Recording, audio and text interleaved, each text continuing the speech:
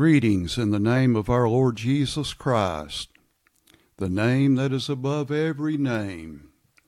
This is Evangelist Mike Brown, and this is SanctifyingTruth.org, episode 37, part number 12 of Paul's Swan song.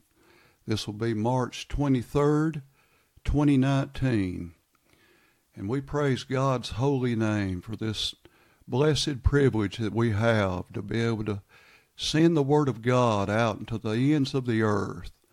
I thank God for new listeners, a new listener in Australia, and one in the United Kingdom. I just pray God will take His Word and send it out to the ends of the world. Not for me, not for my honor and glory, but for His, and for the advancement of the body of Christ. As King David said in Psalm 115, verse 1, "Not unto us, O Lord, not unto us, but unto thy name give glory, for thy mercy and for thy truth's sake." And I say amen, amen, and amen, David. Well, we wish we were physically able to be in Attala, Alabama at our street preaching post, but we're not physically able to go today, so therefore, by the grace of God, we're recording this episode. And I just pray that you'll pray for us. We need God's help, leadership, and guidance in our health. He knows exactly what we stand in need of. We have this terrible malady of a disease called Crohn's, and it'll suck the life's blood out of you, literally. And you know what the Word of God says in Leviticus 17:11? For the life of the flesh is in the blood. And the Lord adds, and I have given it to you upon the altar to make an atonement for your souls. For it is the blood of the Lamb of God, which maketh atonement for your souls. Have you been washed, my friend, in the precious blood of Christ? The Apostle John said in Revelation 1:5, "Now unto him that loved us and washed us from our sins in his own blood." The baptismal waters can't wash your sins away, my friend. Your heart must be washed out with the precious blood of Christ shed on Calvary's cross. Oh, how we praise God for it. How we thank God that we were washed, made clean, made whole in September 1979. Oh, my friend, I've never got over it, and I never will. I'll never cease to praise my Lord as I wake up every morning with Him on my mind. Bless the Lord, O my soul, and all that is within me. Bless His holy name. My friend, I'd appreciate it if you would take the time to leave comments or questions, good, bad, or indifferent, at my Podbean site. That's SanctifyingTruth.org. Or at my Facebook page, Saved Man. That's capital S, and the rest of the letters lowercase. Saved Man. It'll carry you there, and you can see what we're all about. Let me know where you are listening from, and if you'll tell your friends to tune in, it would be an encouragement to me, and hopefully to them, and the words of the living God, the truth, will get out. And my friend, our Lord Jesus Christ, praying to the Father in the Lord's Prayer, John 17:17, this is what it's all about. Sanctify them through thy truth. Thy word is truth. And if you've been around for any length of time, you know what thy word is. You know what the book of God is. It's a singular book, my friend. It's the one that He has preserved from this generation forever. Psalm chapter 12, verse 6 and 7. For the words of the Lord are pure words, as silver tried in a furnace of gold, purified 7 times to complete perfection. Now get it. Thou wilt keep them, O Lord. Thou wilt preserve them from this generation forever. There's a promise to you from God that he would not lose his words in the translation for the English-speaking people. I hope you got it. Now we're going back to 2 Timothy chapter 4, verse 16. I hope you get your Bible and get these scriptures out. My friend, this is comparing Scripture with Scripture. Here a little, there a little, and we'll come to the knowledge of the truth by the grace of God with the help of the Holy Spirit, our teacher. You cannot grow in grace and knowledge of the Lord without turning the pages of God's book.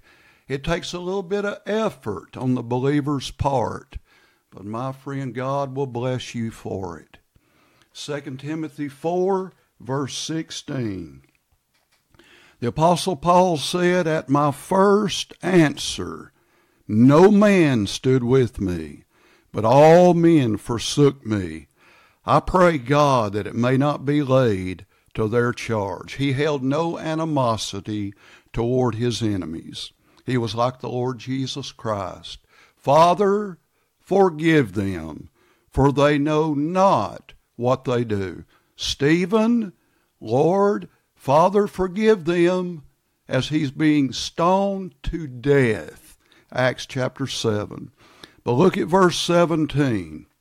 "Notwithstanding, the Lord stood with me and strengthened me, that by me the preaching might be fully known, and that all the Gentiles might hear. And I was delivered out of the mouth of the lion. And the Lord shall deliver me from every evil work, and will preserve me unto his heavenly kingdom, to whom be glory forever and ever. Amen." And another place he adds, "world without end." My friend, listen, we are preserved in Christ Jesus and called. Jude verse 1. You don't have to worry about making heaven if you've been saved by the grace of God and washed in the precious blood of Christ. Now, the Bible says in 2 Corinthians chapter 12 and verse number 7, "And lest I should be exalted above measure through the abundance of the revelations." Paul was given more revelations than any other author of the books of the Bible.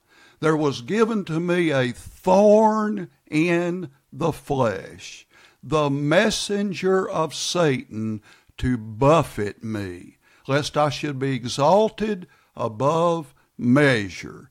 My friend, to be buffeted is like they did to our Lord Jesus Christ. When those Roman soldiers were mocking him during his mock trial, and when they were hitting him with their fist, that's being buffeted, to rap with the fist.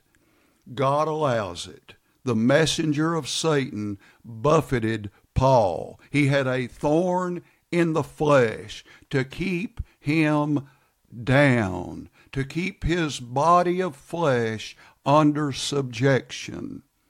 2 Corinthians 12:8, "For this thing, for the thorn in the flesh, I besought the Lord thrice, that it might depart from me." Now who wouldn't?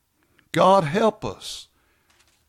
My friend, I've begged God more than thrice that God would allow it to depart from me. But 2 Corinthians 12:9, "And he said unto me," get it, "my grace is sufficient for thee." Now the Lord's about to tell you what his grace is. For my strength, that's His grace, is made perfect in weakness. Now, my friend, that don't make sense. Humanly speaking, my strength, God said, is made perfect in weakness. Now, my flesh wanted to go street preaching today. I wanted to go street preach about an hour and a half, 2 hours, as long as I could possibly stand up. But my friend, I'm too weak. And God says, my strength is made perfect in your weakness. And Paul says, most gladly, therefore, will I rather glory in my infirmities, that the power of Christ may rest upon me, the way the Holy Spirit of God rested upon our Lord Jesus Christ when He was anointed for His 3.5-year ministry at His baptism. The Spirit of God descended in the form of a dove and rested upon Him. 2 Corinthians 12:10, therefore I take pleasure in infirmities, in reproaches, in necessities, in persecutions, in distresses, for Christ's sake. For when I am weak, then am I strong. My friend, as long as this flesh has the zeal of a young man, that testosterone is flowing. I've been there, my friend. Listen, I've been able to preach for half a day on the street. Just go right on. I've been able to preach 2 or 3 different places in a day's time. But not anymore, my friend. When I am weak, though, Paul says, then am I strong. I'm strong in the Lord. Be strong in the Lord and in the power of His might. Put on the whole armor of God, that you may be able to stand against the wiles of the devil. Ephesians chapter 6. Philippians 4:13, the Apostle Paul says, therefore I can do all things through Christ, which strengtheneth me. Now, my friend, the correct interpretation of that scripture is, God will give you the strength to do all things that He wants you to do through Christ. If you don't have the strength to do it, it's not the will of God. He says in Acts chapter 20 and verse 26, wherefore I take you to record this day, that I am pure from the blood of all men. Now, could we say that? Have we been strengthened, my friend, by God? And yes, we have, to be a bold, Spirit-filled witness unto Him. Paul says, I'm pure from the blood of all men. I wished I could say that, but I cannot. Paul could. He witnessed to every man that he come in contact with. And that should be our goal. Because I'm telling you, my friend, at the judgment seat of Christ, there's going to be a soul winner's crown.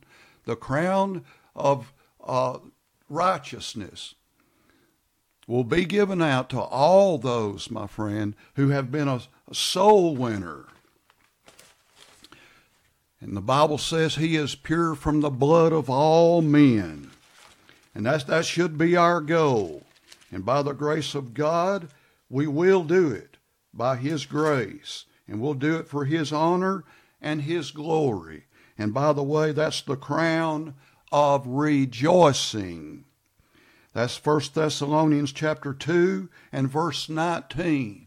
Paul says, for what is our hope or joy or crown of rejoicing? There it is. Here's the reason for the crown given. Are not even ye in the presence of our Lord Jesus Christ at His coming? Get it? For ye are our glory and joy. the ones he had won to the Lord Jesus Christ. And no, there's not as many being won today in these last days of the church age, but God's still winning them. And my friend, basically overseas where they've never heard, such as in Africa. We're supporting missionary pastors in Africa who are winning them by the dozens. And my friend, they're producing indigenous churches, and they're going on for God like nothing's being done here in America.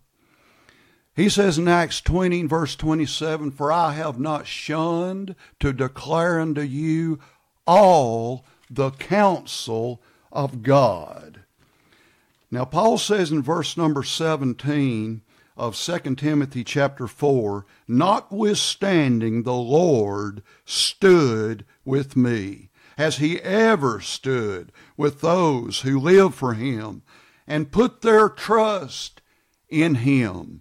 Proverbs chapter 3, verse 5 through 7, the Bible says, "Trust in the Lord with all thine heart, and lean not unto thine own understanding. In all thy ways acknowledge him, and he shall direct thy paths." We must trust in the Lord. And my friend, he will protect us. He will guide us in our paths. Paul said, "I've not shunned to declare unto you all the counsel of God." Acts chapter 1 and verse 8, the Lord Jesus said, "But ye shall receive power after that the Holy Ghost is come upon you, and ye shall be witnesses unto me, both in Jerusalem," right there in your neighborhood, "and in all Judea, in your city, and in Samaria, in all of the state, and unto the uttermost part of the earth," by supporting missionaries who give up their life to carry the gospel to the ends of the world. We thank God for missionaries like Brother Ronnie Doss in Honduras. We've been supporting for many years.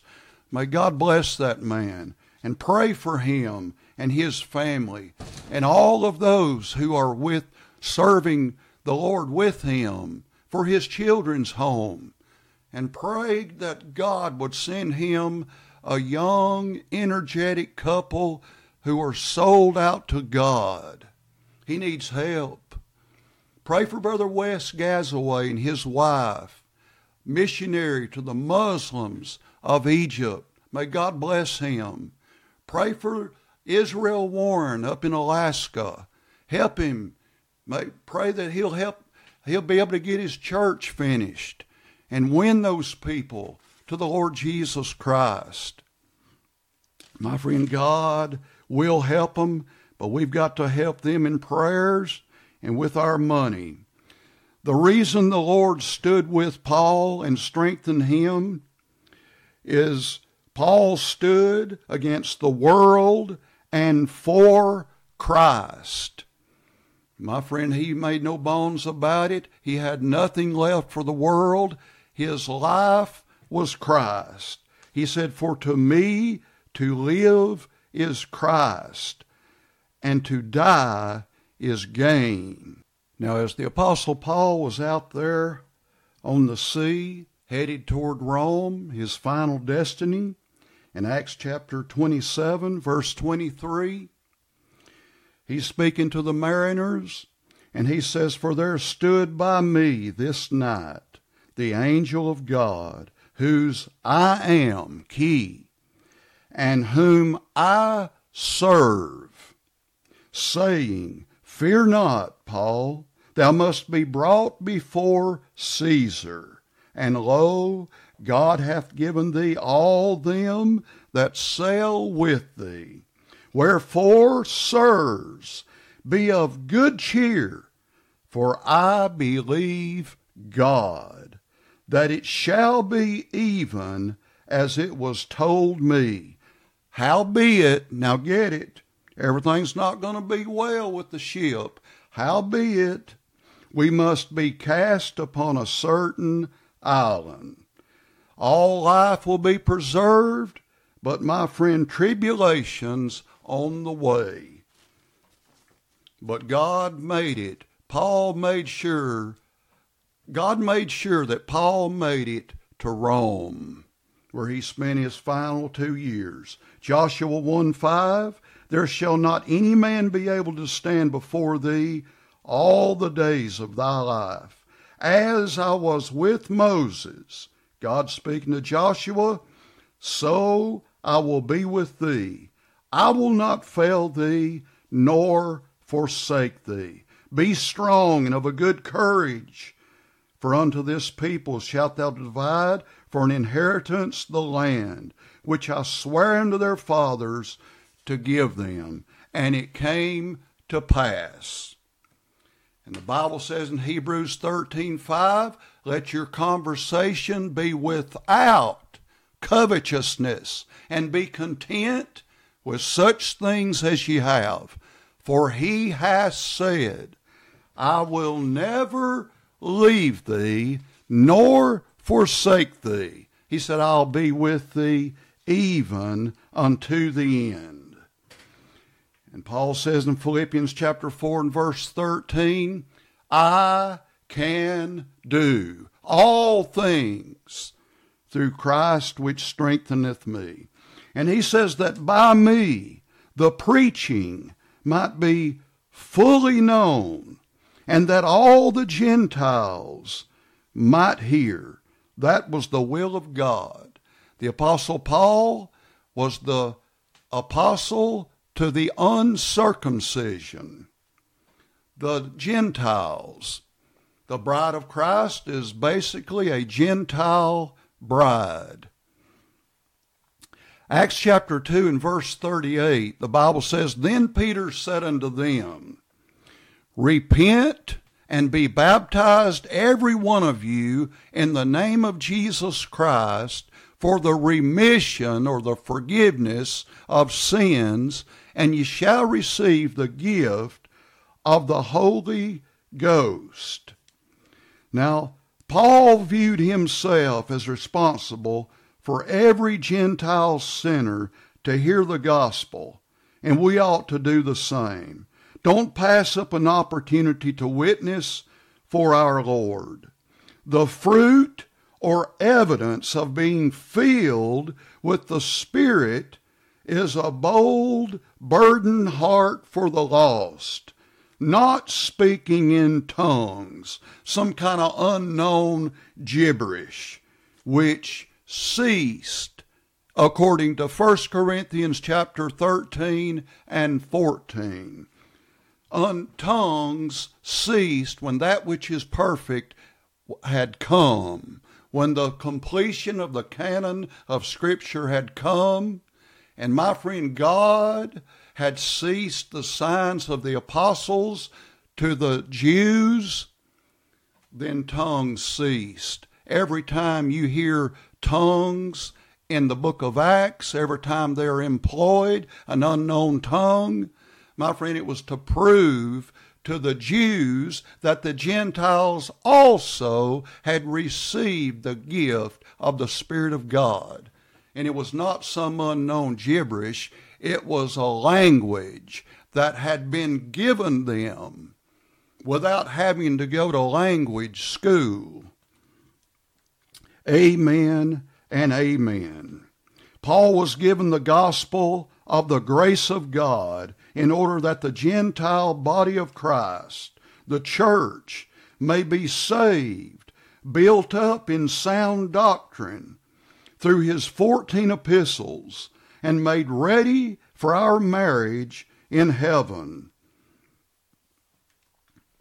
Gentiles, or Jews for that matter, are not saved by Peter's gospel in Acts chapter 2, verse 38. That was directed solely at the lost sheep of the house of Israel. Nor is anyone being saved by John the Baptist baptism of repentance, since the full revelation of salvation by the grace of God, plus nothing, minus nothing, was given to the Apostle Paul. You don't run back to Acts chapter 2:38 and say you've got to repent and be baptized to receive the gift of the Holy Ghost. The book of Acts is a transition book. Now, Galatians chapter 1 and verse 11, the Apostle Paul says, "But I certify you, brethren, that the gospel, which was preached of me," not of Peter, not of John the Baptist, "is not after man. For I neither received it of man, neither was I taught it, but by the revelation of Jesus Christ. For I neither received it of man," my friend, he said, "I was taught it by the revelation of the Lord Jesus Christ personally." And he says in verse 13, "For you have heard of my conversation in time past, in the Jews' religion, in Judaism, how that beyond measure I persecuted the church of God and wasted it." He stood there holding the coats of those who stoned Stephen to death. And I guarantee you, my friend, that's when the Holy Ghost of God began to prick Paul's heart. When he heard Stephen saying, "Father, forgive them, for they know not what they do." Oh my, this old Judaizer Paul was smitten in the heart, and he never got past that. He said in Galatians 1:14, "And profited in the Jews' religion above many my equals in mine own nation, being more exceedingly zealous of the traditions of my fathers. But when it pleased God, who separated me from my mother's womb, and called me by his grace," just like he did Jeremiah in chapter 1 of Jeremiah. Verse, why did he do this? Galatians 1:16, "to reveal his Son in me." Of all people, the Apostle Saul, the great persecutor of the church, after he got saved, God changed his name. He changed his heart and life, changed his name to Paul. And they wouldn't have anything to do with him. My friend Barnabas took up with him, says it's all right. And my friend, the church eventually accepted him. He who was the martyr, my friend, became a missionary. He who was the persecutor became the preacher of the Lord Jesus Christ. He says in verse 16, "to reveal his Son in me, that I might preach him among the heathen. Immediately I conferred not with flesh and blood." He didn't go to the apostles, any of the disciples, and say, "What do y'all think?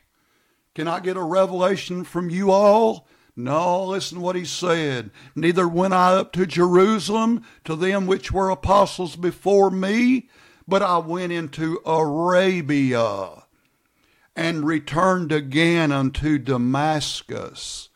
My friend, listen what it says in Galatians 1:18. "Then after 3 years, I went up to Jerusalem to see Peter, and abode with him 15 days.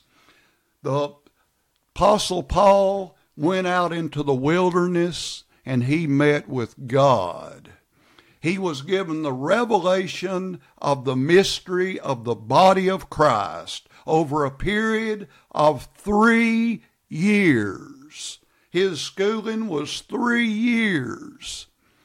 Romans chapter 11, verse 13, "For I speak to you Gentiles, inasmuch as I am the apostle of the Gentiles, I magnify mine office. If by any means I may provoke to emulation them which are my flesh, and might save some of them, if the casting away of them the Jews, Israel, be the reconciling of the world, the Gentile world. What shall the receiving of them, Israel, be? Get it? But life from the dead. Ezekiel chapter 38, 39, and 40. My friend, the dry bones will be resurrected from the dead. God is going to yet choose Israel. Isaiah 14, verse 1. God, my friend, is not through with Israel. God is going to restore her. Paul said, I'm the apostle and the prisoner of Jesus Christ for you Gentiles. Ephesians 3 and verse 1, for this cause I, Paul, the prisoner of Rome, but of Jesus Christ for you Gentiles. He was in Rome imprisoned, writing the epistle, the prison epistles, my friend, for Jesus Christ. He was the prisoner of Jesus Christ.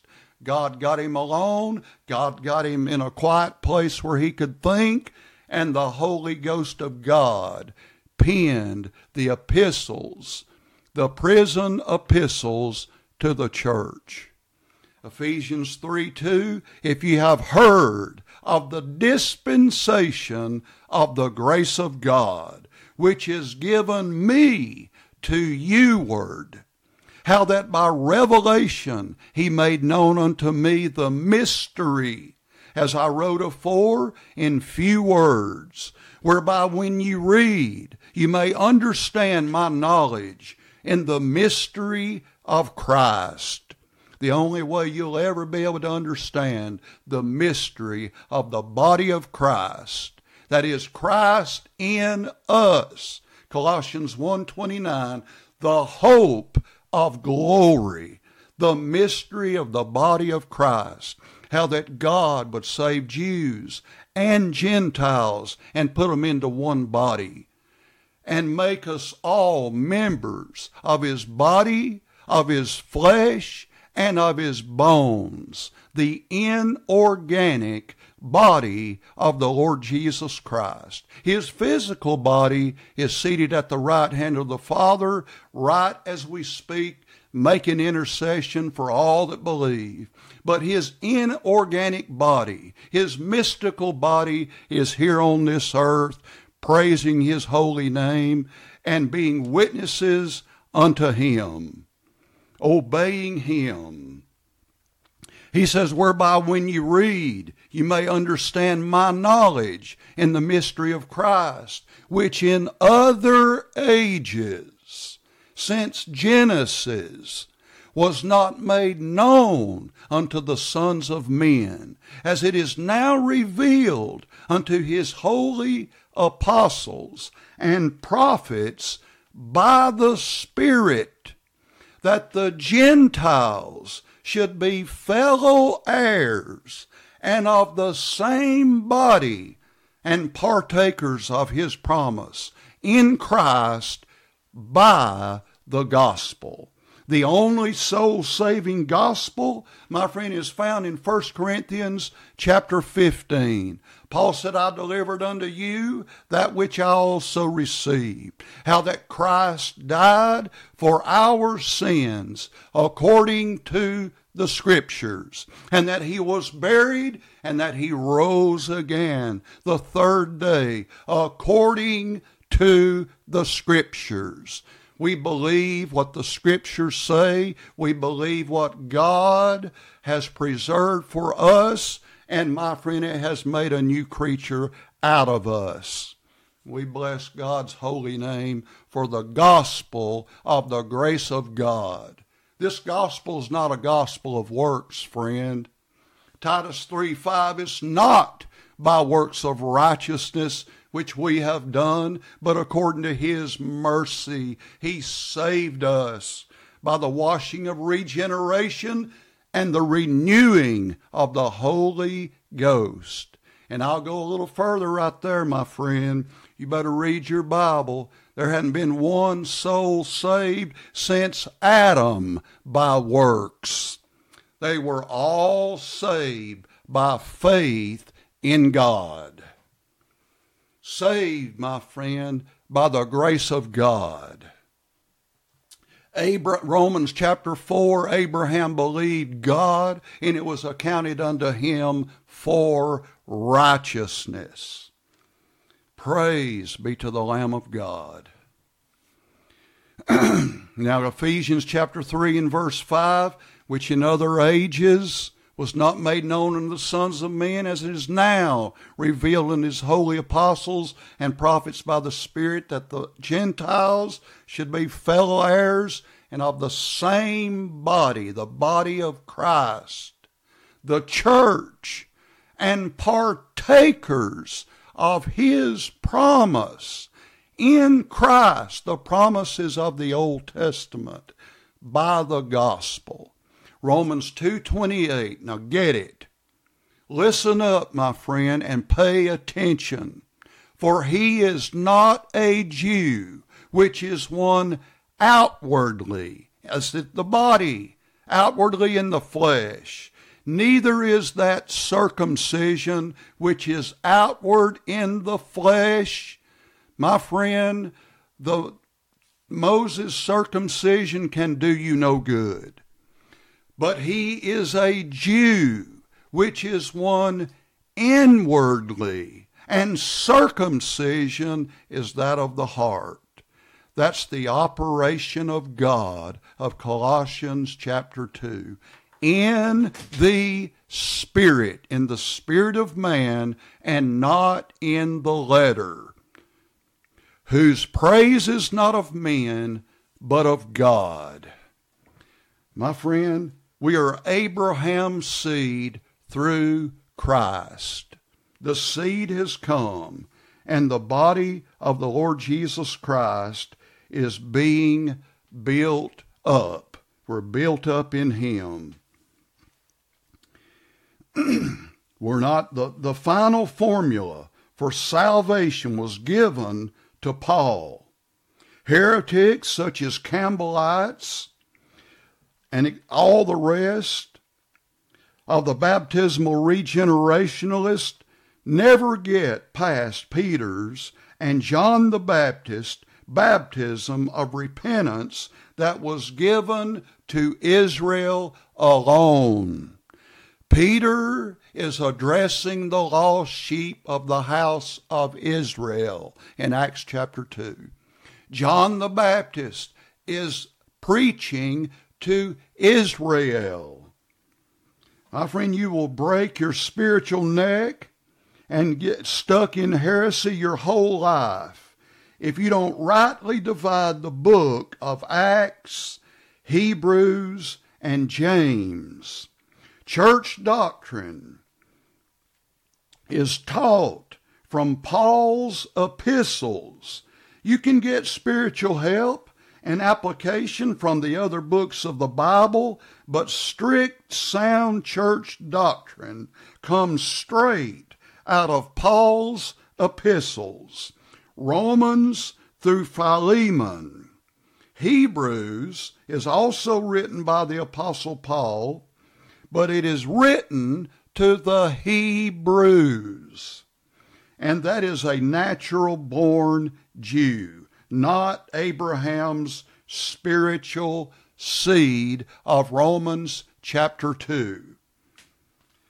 And Paul says, and I was delivered out of the mouth of the lion. The child of God is invincible until his course is run.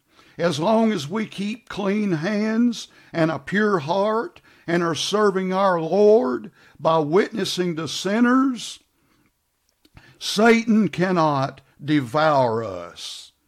My friend, the Bible says that the devil comes not but for to steal, to kill, and to destroy. But God's hedge of protection cannot be broken through unless we allow him a source of our weakness. Romans chapter 8 and verse 13, for if you walk after the flesh, ye shall die. But if ye through the Spirit do mortify, put to death the deeds of the flesh, ye shall live. You'll have spiritual life, my friend, and you'll be filled with all the fullness of the Lord Jesus Christ. My friend, you can be delivered out of the mouth of the lion, just like the Apostle Paul said he was. Joseph, you take, for instance, the greatest type of Christ in Scripture, in over 153 particulars, was delivered from death at the hands of his own brothers, and delivered from prison and death from Potiphar, and became the second ruler in Egypt. Genesis 41 and verse 43. Type, my friend, the greatest type of the Lord Jesus Christ. In Genesis chapter 41, verse 41, the Bible says, and Pharaoh said unto Joseph, Pharaoh, a type of God the Father. Just a type. See, I have set thee over all the land of Egypt. Egypt being a type of the world. Joseph, a type of the Lord Jesus Christ. My friend, everything was centralized. All food was centralized into Egypt, and Joseph was set over it. Men's lives were held in Joseph's hands. Genesis 41 verse 42, and Pharaoh took off his ring from his hand and put it upon Joseph's hand and arrayed him in vestures of fine linen and put a gold chain about his neck. Gold is for deity. In verse 43, and he made him to ride in the second chariot. Second, my friend, God the Son, second person of the Trinity, the second chariot which he had. And they cried before him, bow the knee, and he made him ruler over all the land of Egypt.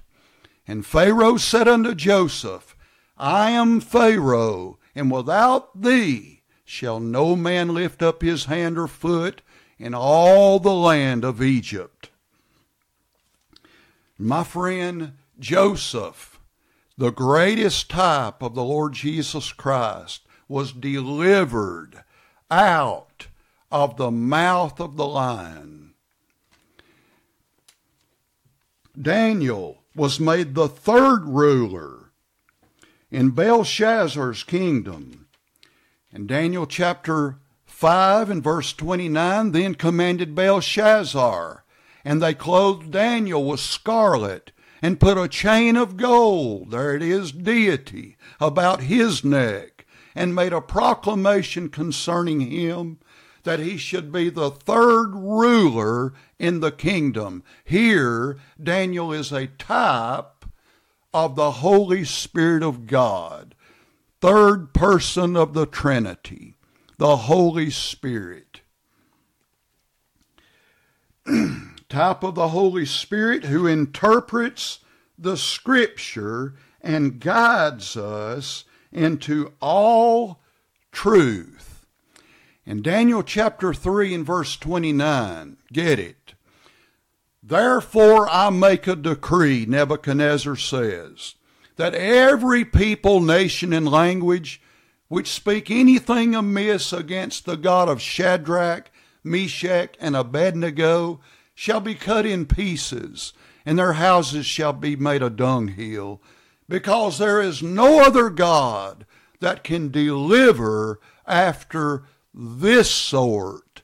My friend, there was not even the smell of smoke left upon them in the furnace of fire. They even kept their coats on. They didn't even get hot. Bless the Lord, O my soul, and all that is within me. Then Daniel was delivered from the den of lions. And by the way, that's not lion's den. That's the den of lions. There is a difference. Daniel 6:18, then the king went to his palace and passed the night fasting. Neither were instruments of music brought before him. His sleep went from him. Then the king rose very early in the morning and went in haste unto the den of lions.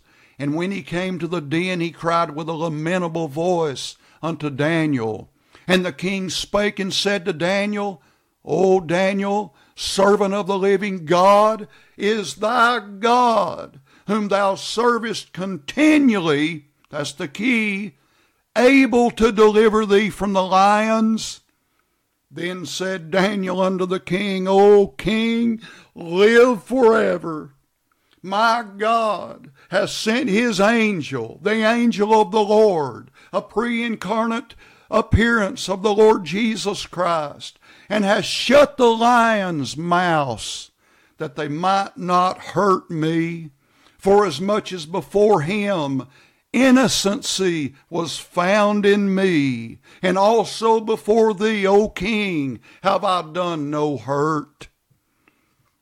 My friend, he was obedient to those who had the rule over him, as the Bible commands in Romans chapter 13.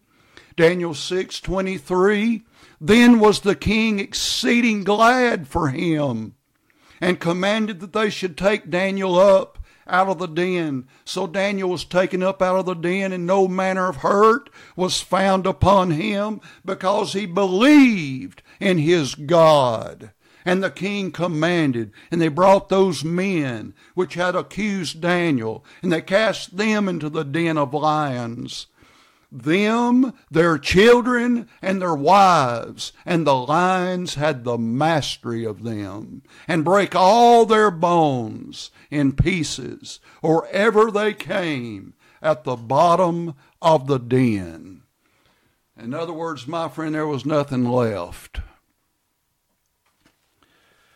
Jonah was delivered from the whale's belly when he had his prayer meeting and agreed to go and preach to the Gentile dog Ninevites.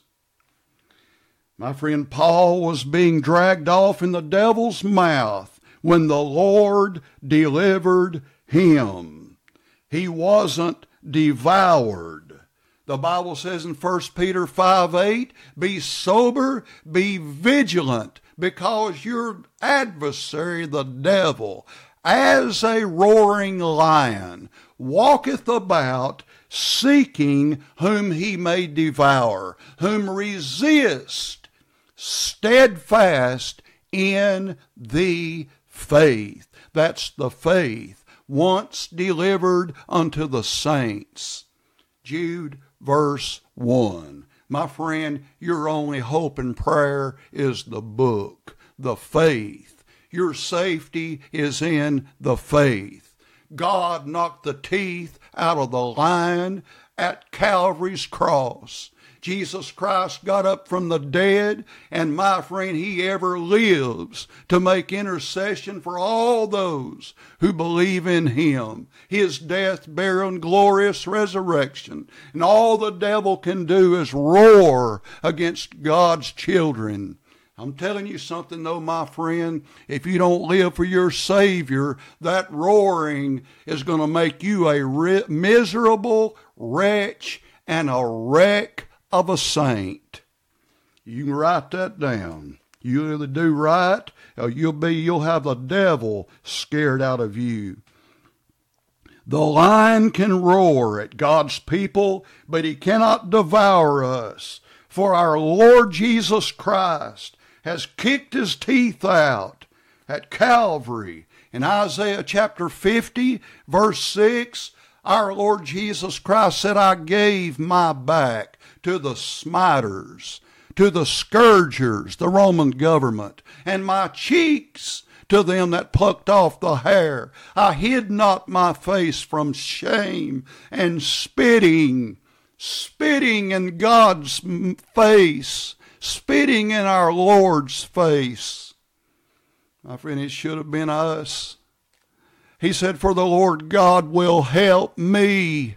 Therefore shall I not be confounded.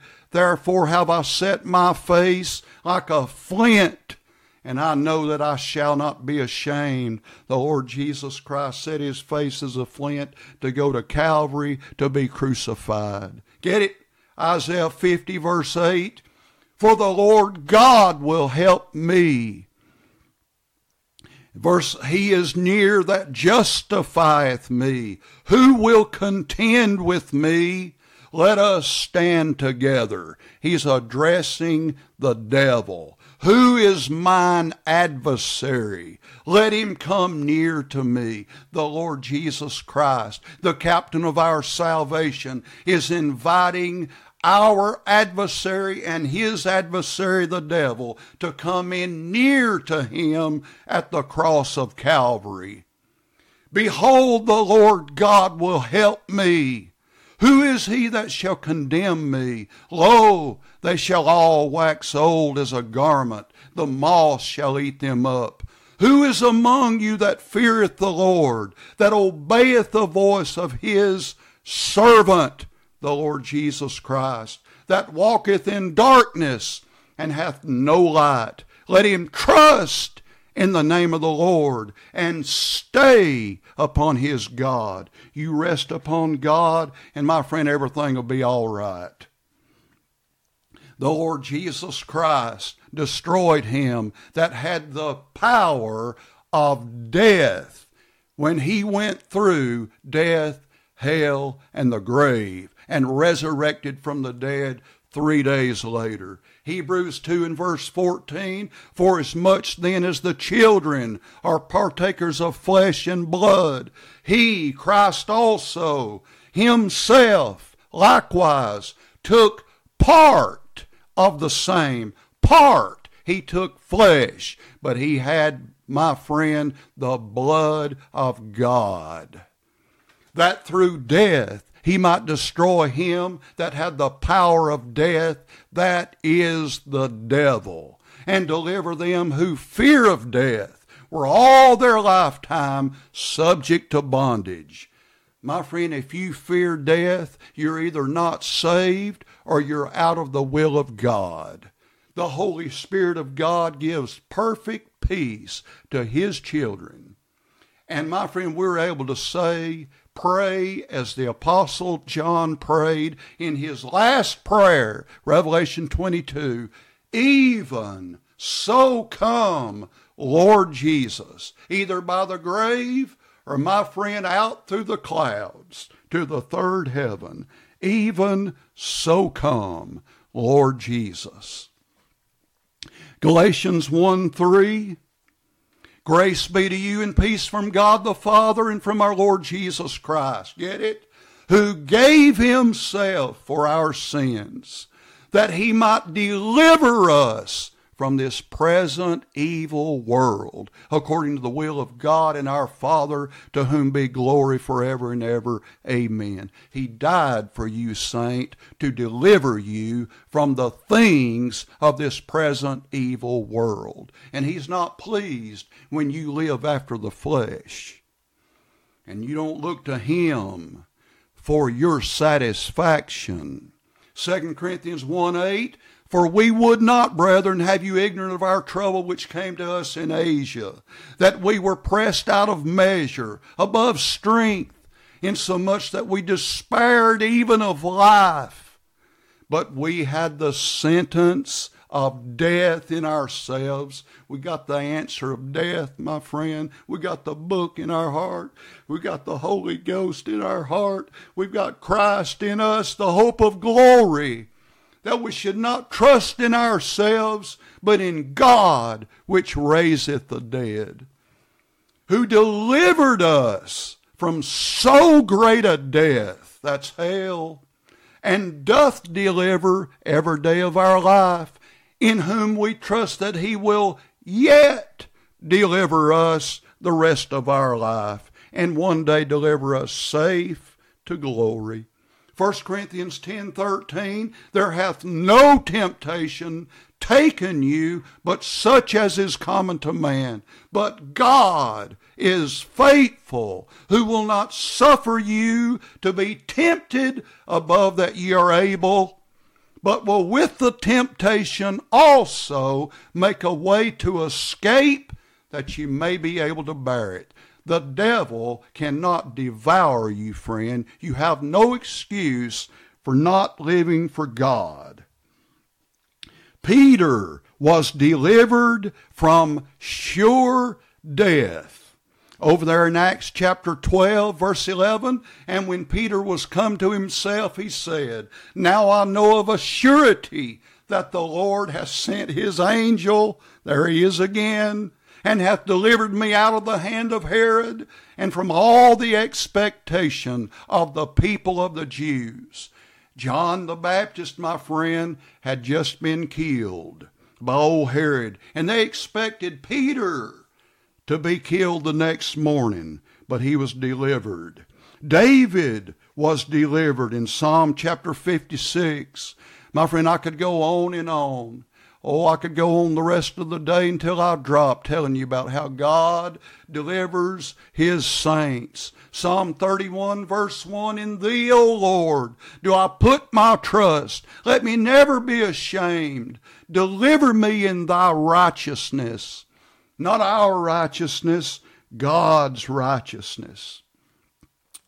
He says, Bow down thine ear to me, deliver me speedily. Be thou my strong rock, for an house of defense to save me. For thou art my rock and my fortress. Therefore, for thy name's sake, lead me and guide me. Pull me out of the net that they have laid privily for me, for thou art my strength. Into thine hand I commend my spirit. Thou hast redeemed me, O Lord God of truth. My friend, the devil cannot kill the body of the saint that is doing the will of God. He is invincible. There's a book called The Invincible Might of Weakness. You ought to look it up and get that book. However, the Lord will allow Satan to destroy the body of the sinning saint that won't get right with God. You better get the book out and you better thoroughly read 1 Corinthians chapter 5. Paul orders the Corinthians to forsake the fornicator, and Paul himself delivered him over to Satan for the destruction of his flesh, that the spirit may be saved in the day of the Lord Jesus. Our flesh is not saved yet, my friend. It's your flesh that's going to cause you problems until you submit yourself to God. You might as well go ahead and do it today.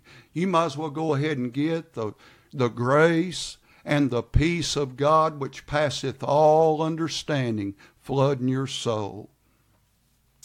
Amen. And my friend, listen, the only way to God is through our repentance of unbelief. John chapter 16, of sin because they believe not on me. And my friend, not only repentance, but faith in the death, burial, and glorious resurrection of the Lord Jesus Christ. Romans chapter 10 and verse 9, that if thou shalt confess with thy mouth the Lord Jesus, and shalt believe in thine heart that God hath raised him from the dead, thou shalt be saved. For with the heart man believeth unto righteousness, and with the mouth confession is made unto salvation. Well, I hope you're preparing to go to a Bible preaching church tomorrow. And may the Lord bless you and have a good day.